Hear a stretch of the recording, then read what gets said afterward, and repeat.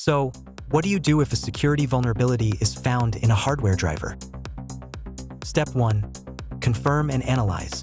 Reproduce the issue, determine its impact, and check whether it affects confidentiality, integrity, or availability. Step 2. Contain. If possible, disable or limit the vulnerable functionality while keeping critical operations running. Step 3. Patch development. Apply secure coding practices to fix the flaw, validate inputs, harden privilege boundaries, and run regression tests. Step 4. Validate and test. Use fuzzing, penetration testing, and stress testing to ensure the patch doesn't introduce new issues.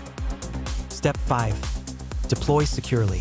Sign the updated driver, distribute it through trusted channels, and encourage users to update quickly.